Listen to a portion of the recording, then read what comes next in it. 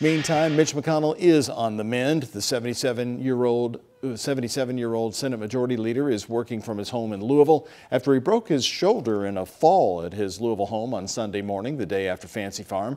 McConnell's campaign posted these photos on Twitter this evening showing him with his arm in a sling. Another photograph there shows the damage to his shoes from the fall. The shoes are ripped apart. The photos were posted with the caption, "First Zion, now me," in reference to Zion Williamson, the former Duke basketball star who got hurt in a game when his shoes broke.